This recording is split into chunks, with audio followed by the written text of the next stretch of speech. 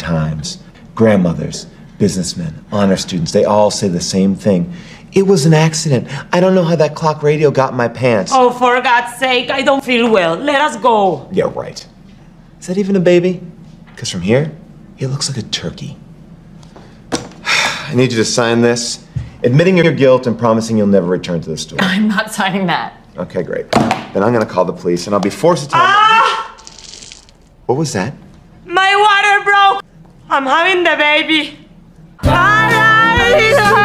Hang in there, hang in there. I'll get you to the hospital as soon as I can. I just want to apologize one more time on behalf of the store for any stress that I might have caused you. Here, you can keep this shirt as a gift. And congratulations on this baby, which is clearly not a turkey. That was So right now. Dress up like a